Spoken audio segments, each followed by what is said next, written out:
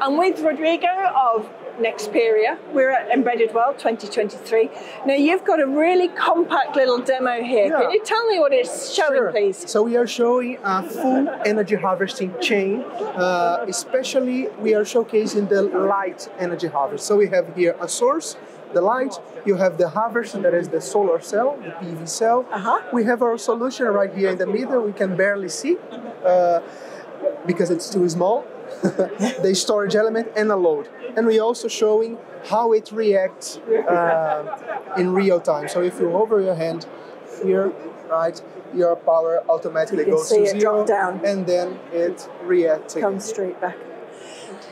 Thank you for that explanation. That does put it nicely.